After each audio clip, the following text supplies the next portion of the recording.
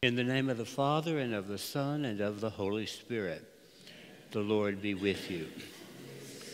As we gather in prayer this morning, look at this wonderful group of young people. Very happy to have you here. These are 8th grade students from Our Lady of Perpetual Help.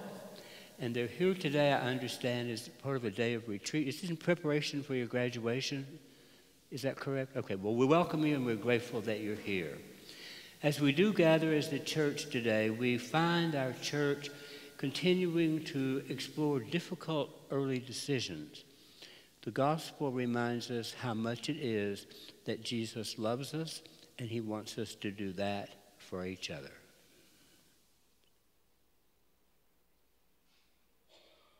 Lord Jesus, for the times we fail to remember that you chose us to be your disciples, Lord, have mercy. In Christ Jesus, for those times when we do not follow your commandments, Christ, have mercy. Lord Jesus, for those times when we do not love and care for each other as you care for us, Lord, have mercy. May Almighty God have mercy on us, forgive us our sins, and bring us to everlasting life.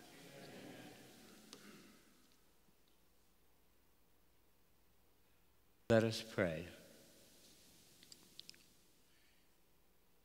Grant us, Lord, that being rightly conformed to the Paschal mysteries, what we celebrate in joy may protect and save us with perpetual power. Through our Lord Jesus Christ, your Son, who lives and reigns with you in the unity of the Holy Spirit, God forever and ever.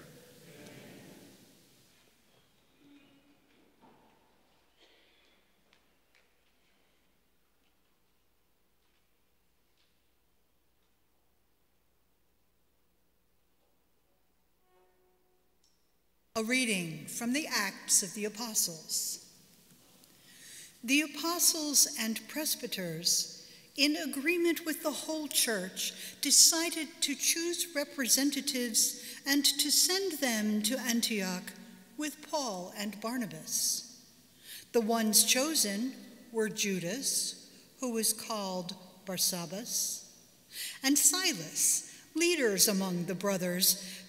This is the letter delivered by them. The apostles and the presbyters, your brothers, to the brothers in Antioch, Syria, and Cilicia, of Gentile origin, greetings. Since we have heard that some of our number who went out without any mandate from us have upset you with their teachings and disturbed your peace of mind, we have with one accord decided to choose representatives and to send them to you along with our beloved Barnabas and Paul, who have dedicated their lives to the name of our Lord Jesus Christ. So we are sending Judas and Silas, who will also convey this same message by word of mouth. It is the decision of the Holy Spirit and of us not to place on you any burden beyond these necessities, namely, to abstain from meat sacrificed to idols, from blood, from meats of strangled animals, and from unlawful marriage. If you keep free of these, you will be doing what is right. Farewell. And so they were sent on their journey. Upon their arrival in Antioch, they called the assembly together and delivered the letter.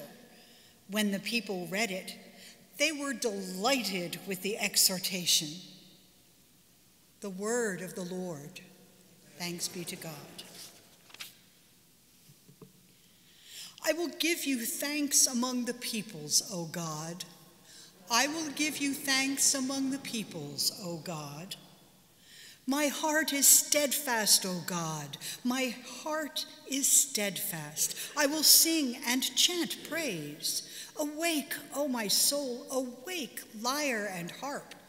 I will wake the dawn. I will give you thanks among the peoples, O Lord. I will give thanks to you among the Gentiles, O Lord. I will chant your praise among the nations, for your mercy towers to the heavens and your faithfulness to the skies. He exalted above the heavens, O God. Above all the earth be your glory. I will give thanks among the peoples, O Lord.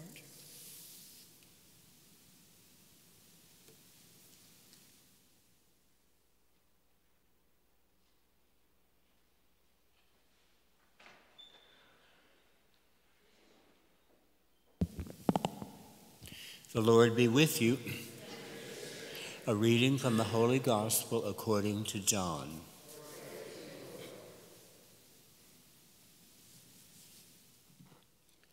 Jesus said to his disciples, "This is my commandment. Love one another as I love you. No one has greater love than this, to lay down one's life for one's friends. You are my friends if you do what I command you. I no longer call you slaves, because a slave does not know what his master is doing. I have called you friends, because I have told you everything I have heard from my Father. It was not you who chose me, but I who chose you and appointed you to go and to bear fruit that will remain, so that whatever you ask the Father in my name, he may give you. This I command you, love one another." The Gospel of the Lord.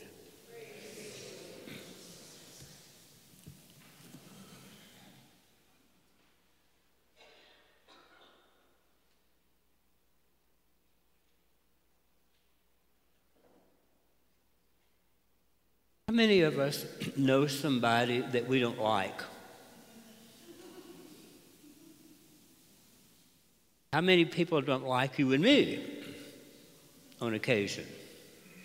It's just real.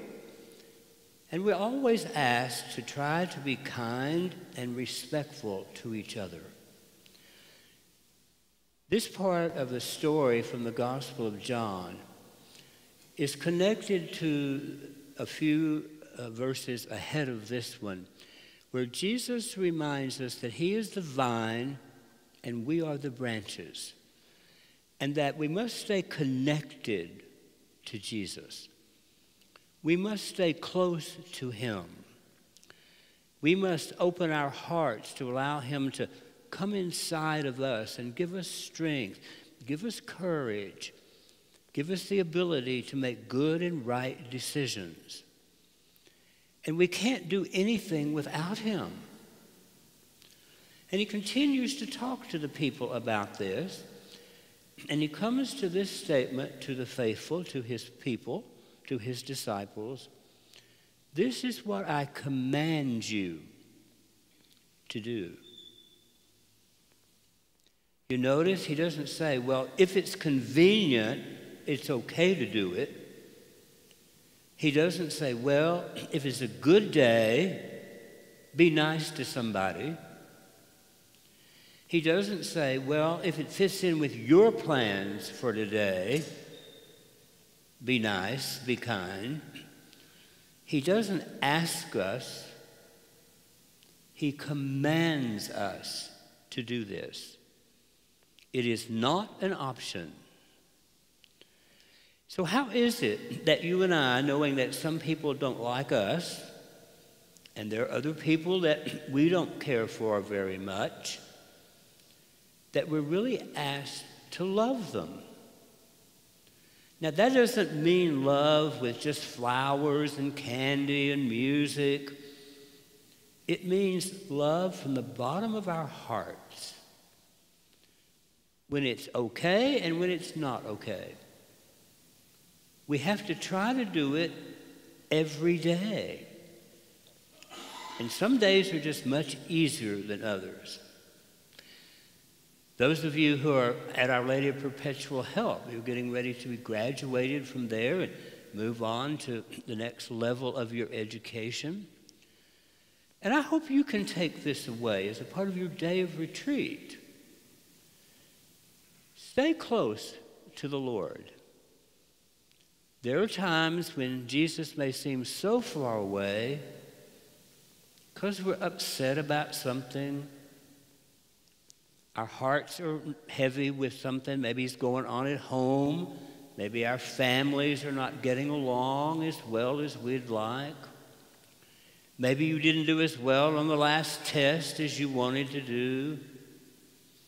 Maybe some of you are going to go to different schools and you're going to miss each other. All of that's real. But stay close to Jesus. How many of you get on your Facebook, your Instagram, text, and email and talk to each other? Show me. Come on, don't be shy and share. That was what I thought would happen, yeah. And you're talking to your friends, right? Is that true? Why don't you talk to Jesus that way? Now, Jesus does not have email or text or Twitter or Instagram, okay? But he's got two enormous ears and a huge heart, and he'd like to hear from you every day. Trust me. And maybe all you can say on a given day is, well, Jesus, I'm having a hard day. Help me be nice to somebody. Or, Jesus, you know, I'm so lucky that my family loves me. I'm so lucky to have been able to go to school at Our Lady of Perpetual Help. I'm so excited about the summer and what's going to happen next year. Maybe a good thing when we talk to our friends, I hope that no matter what our age, we tell our friends thank you for hanging in there with us. There are days when we can't move too fast without knowing somebody cares about us. And our friends, as friends, we do that. So I'm encouraging you, as you try to stay close to the Lord, consider Jesus your friend. There's not anything you can't tell him that he won't accept. Now, some things that we admit we're embarrassed about them because we've said something we shouldn't. We've made fun of somebody else. We've been hateful. We get in our little cliques and we don't want to deal with them because they aren't one of us. Jesus gets all that. And he loves us even when we make mistakes. So I'm encouraging you as you finish the 8th grade and you move on to the next part of your education, as much as you get on our electronic material, technology material, and you Twitter and talk and all that to your friends, spend a few minutes every day talking to Jesus. Tell him thank you. Tell him, hey, I need help here because I really can't stand that girl. And that boy is nothing but a jerk. Now, I know you don't have any jerks in your class, right? All near perfect. How many of you are angels? Nobody's an angel? Oh, come on. There you go. There you go. Come on, men. You can be angels too. There we go. Sure, we're just humans. And we make mistakes, and we mess things up. But our friend Jesus says to us, I love you. And I want you to love and care for each other as much as I love you. So we have a great command in front of us. And it's not just today. It's not just at graduation. It's not just next August when you go to whatever school you're going to go to. It is a command given to you and to all of us even us old kids in here,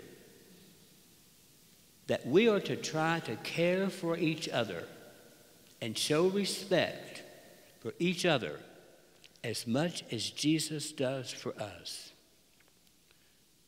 Again, some days it's much easier than others, but it's not something that we can just say, oh, well, when I feel like it, I'll do it. How many of you sometimes ignore what your parents tell you? Come on, every hand should go up. I've been around a long time. I've heard a lot of confessions. Yes, sometimes we ignore our parents because we may think we're smarter than they are, for one thing. We may be embarrassed that we've done something that they won't be proud of us. And we don't want to admit that we goofed it up. But we're still loved. And as much as your parents love you, as best they can, Jesus loves you even more. So, we have a commandment in front of us. I want you to love and care for each other as much as I love and I care for you. It's a commandment that I hope that we keep close to our hearts 365 days a year.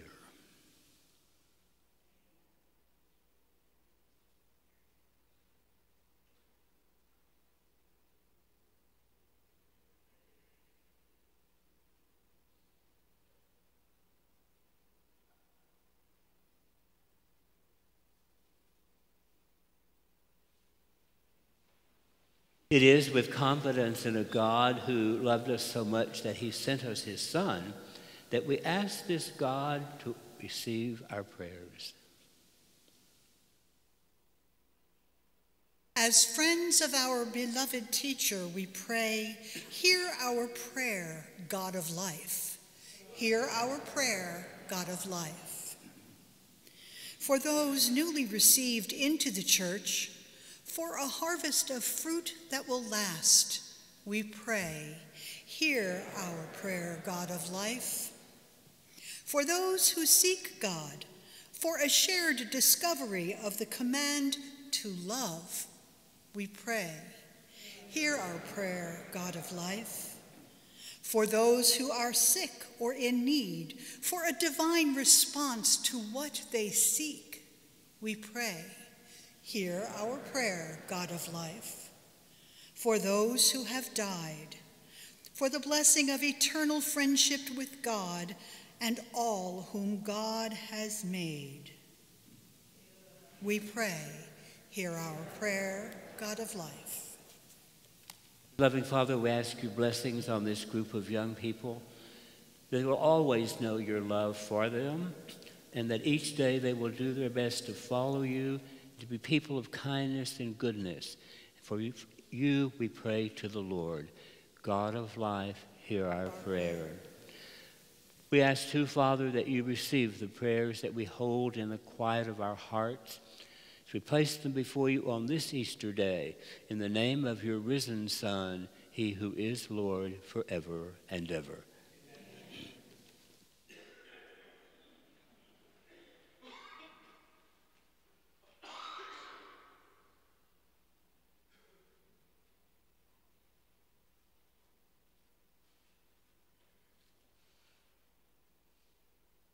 Blessed are you, Lord God of all creation, for through your goodness we have received the bread we offer you. Fruit of the earth and work of human hands, it will become for us the bread of life.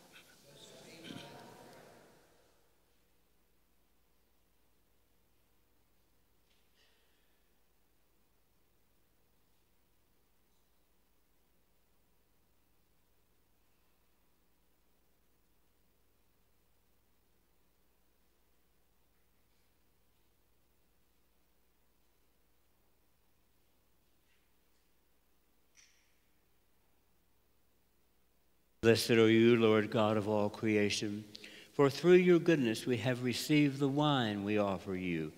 Fruit of the vine and work of human hands, it will become our spiritual drink.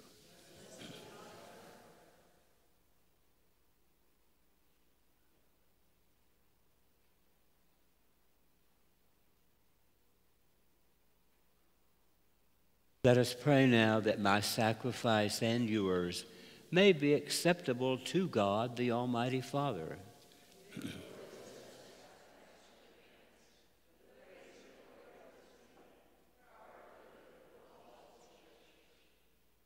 O Lord, graciously sanctify these gifts, and according and accepting the oblation of this spiritual sacrifice, make of us an eternal offering to you through Christ our Lord. The Lord be with you. Lift up your hearts. Let us give thanks to the Lord our God. It is truly right and just, our duty and our salvation, at all times to acclaim you, O Lord, but in this time above all to laud you yet more gloriously when Christ our Passover has been sacrificed. For he is the true Lamb who has taken away the sins of the world. By dying he destroyed our death, and by rising restored our life. Therefore, overcome with paschal joy, every land, every people exults in your praise, and even the heavenly powers with the angelic host sing together the unending hymn of your glory as they acclaim, Holy, holy, holy Lord, God of hosts. Heaven and earth are full of your glory. Hosanna in the highest. Blessed is he who comes in the name of the Lord. Hosanna in the highest. You are indeed holy, O Lord, the fount of all holiness.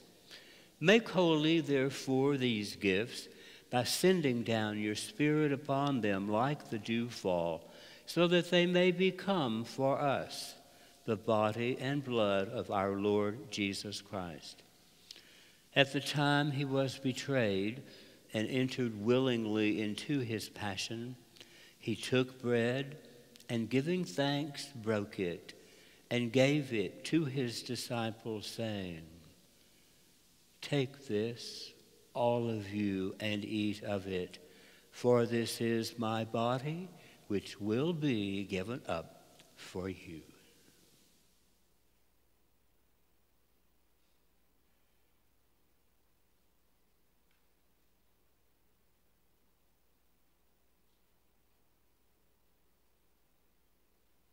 In a similar way, when supper was ended, he took the chalice, and once more giving thanks, he gave it to his disciples, saying, Take this, all of you, and drink from it, for this is the chalice of my blood, the blood of the new and eternal covenant, which will be poured out for you and for many for the forgiveness of sins. Do this in memory of me.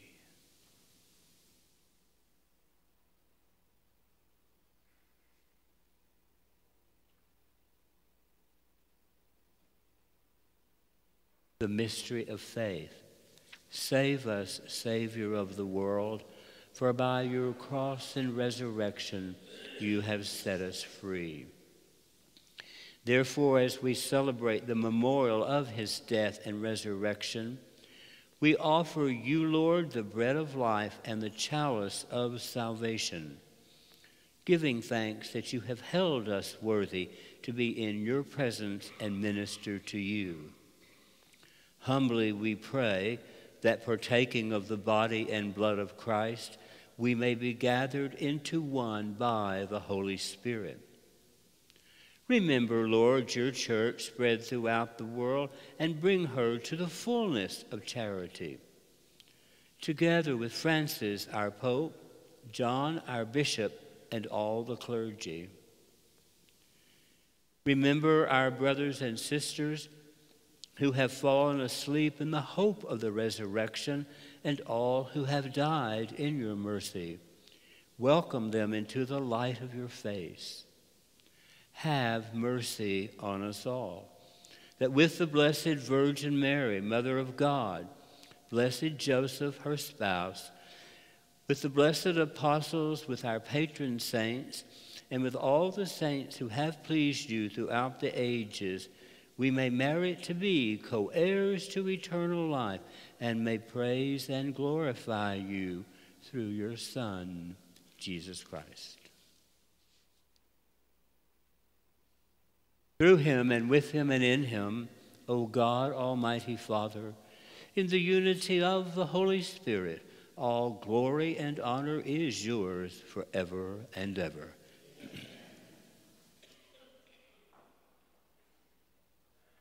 At the Savior's command and formed by divine teaching, we dare to pray.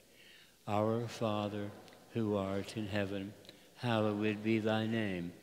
Thy kingdom come, thy will be done, on earth as it is in heaven. Give us this day our daily bread, and forgive us our trespasses, as we forgive those who trespass against us.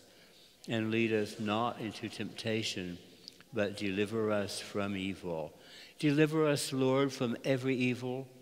Graciously grant peace in our days, that with the help of your mercy we may always be free from sin and safe from all distress, as we await the blessed hope and the coming of our Savior, Jesus Christ.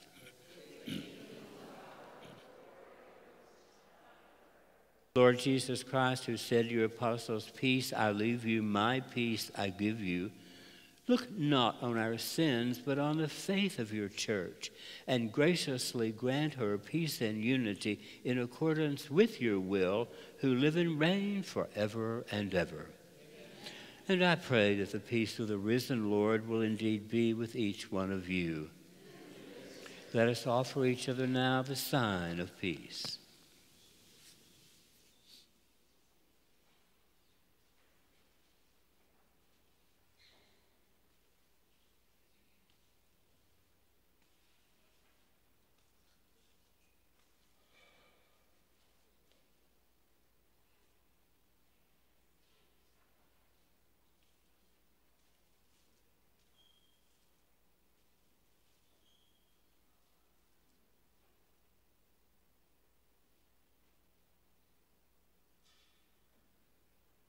Lamb of God, you take away the sins of the world, have mercy on us. Lamb of God, you take away the sins of the world, have mercy on us. Lamb of God, you take away the sins of the world, grant us peace. Behold the Lamb of God. Behold him who takes away the sins of the world. Blessed are those called to the supper of the Lamb. Lord, I am not worthy that you should enter under my roof, but only say the word, and my soul shall be healed.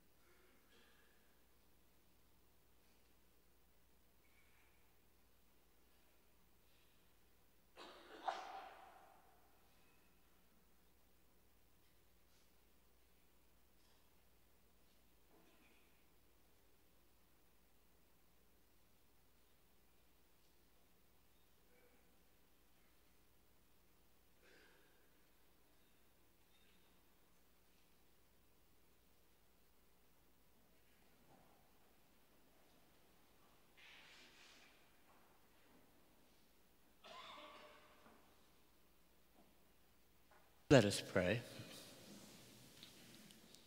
O Lord, we have partaken of the gifts of this sacred mystery, humbly imploring that what your Son commanded us to do in memory of him may bring us growth in charity through Christ our Lord.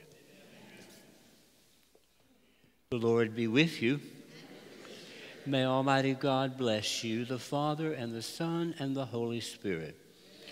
The Mass is ended. Let us go now to glorify the Lord by our lives.